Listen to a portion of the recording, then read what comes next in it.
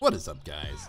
Alan aka NeoCrypter here, and I wanted to show you guys my little drill ship that I've designed, which seems to be probably, at least of the ones I've played with, a really good drill ship, even though it doesn't look like much. The way it handles is very smooth, very stable, and, well, you know what? I think it speaks for itself, so let's go ahead, get in, power this thing up. And let's just go into third-person view, and raise up to max hover height. So first off, you can do this. You can tilt yourself down and completely let go of the mouse, which is great. Same thing with tilting yourself perfectly, up, which is really good for when you're, drilling it into tunnels and creating windy passages, or you managed to drill yourself into a bad spot.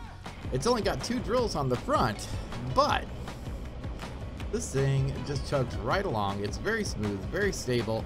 I'm not holding O or anything like that, so you can see exactly how it, maneuvers.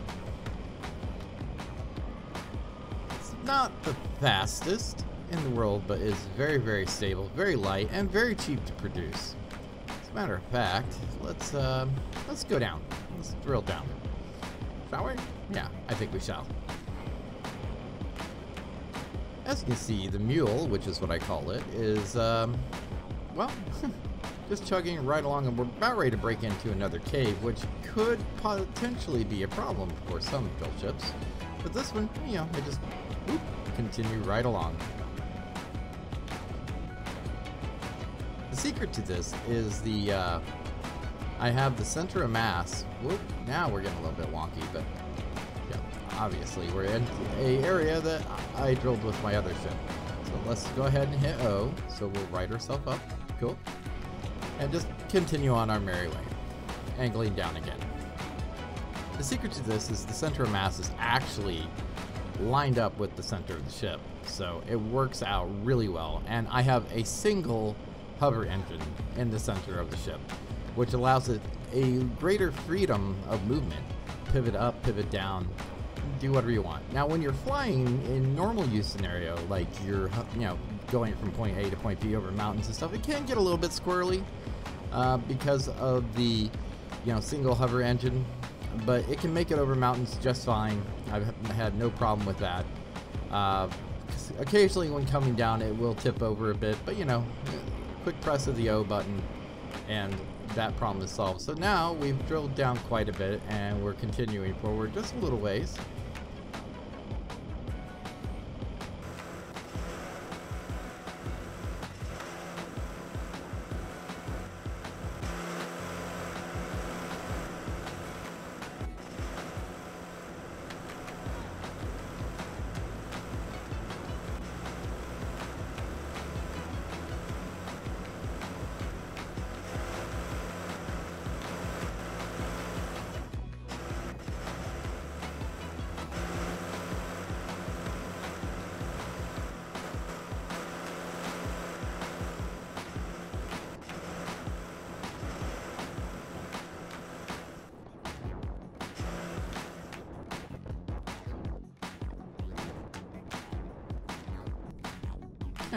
I drilled into the tunnel that I'd already dug with this thing, apparently. Yep.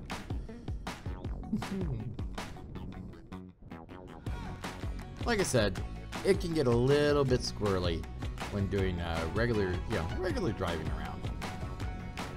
Now, this is an open air cockpit model that, designed for, well, obviously planets with an atmosphere. Even though it's really squirrely, it's kind of fun to flip it over, to be fair. Anyway, guys, let me cover up. Okay, we're good. So let's take a look at this thing. So we've got 2 docking pads here. Obviously only one is really necessary, but to keep your balance right, I want to do that. And then we have the single hover engine there, a booster there in case you really need to jump. Obviously the core is exposed, so this is not for PvP in the slightest. And we have a light there, which really isn't doing that much good, though with the little red lights I have on it, you can see pretty much everywhere when you're drilling. But yeah, overall this thing works exceptionally well. I have the cargo hidden back underneath these blocks. So the only way you can access that, obviously, is to go in here, go to your harvester group, and then, you know, hit access, and then we just see a lot of stone that I just drilled. But yeah, I hope you guys enjoy it. I am putting this up on the workshop. Speaking of which, let's take a look at the requirements real quick before I cut this out. But here we go. The GS-01-Mule, 300 iron, 140 copper, 110 cobalt, 80 silicon, and level 10 unlock with a 10, well, with my settings, a 10-minute build time. So that the build time might vary, but overall, she is I'm pretty impressed with the way she handles. Like I said, she doesn't look very nice, very cool. If you guys download this and decide to mess around with the paint job and see what you can do to make it look a little better, I'd love to see what you guys come up with. I'm also working on pretty much a carbon copy of it over here, but with a closed cockpit for, like, you know, Omicron and the moon and whatnot. It doesn't hover quite, or it doesn't handle quite the same because of the added O2 and you know, the larger cockpit. But before I put that up on the workshop, I'm going to try and get that sorted out, and get it working and up to snuff. I'd love to. I might widen the base out on this one on the back, so we can add, like, say, a turret or something for protection on it. So this could be more of a hostile mining ship. Anyway, guys, that is all I have for you today. I hope you enjoyed, and hopefully you'll hop on the Empyrion workshop, give this thing a try, and let me know what you guys think. Anyway, until next time, this is Neo, and I'll see you in game.